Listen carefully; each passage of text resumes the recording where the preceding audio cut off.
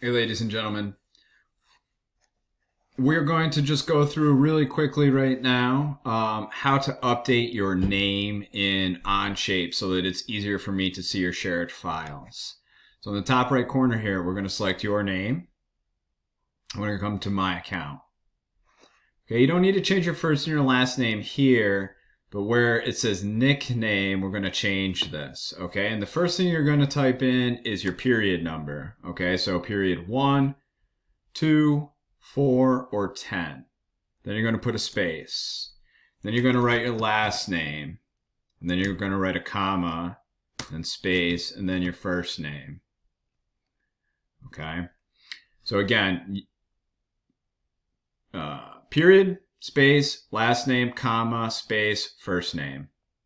All right, we're going to update the profile. Okay, and you'll know that you did it right if that information is now in the top left corner, the top right corner of your drawings. Okay, and that's all you need to do. All right, thanks a lot. Bye-bye.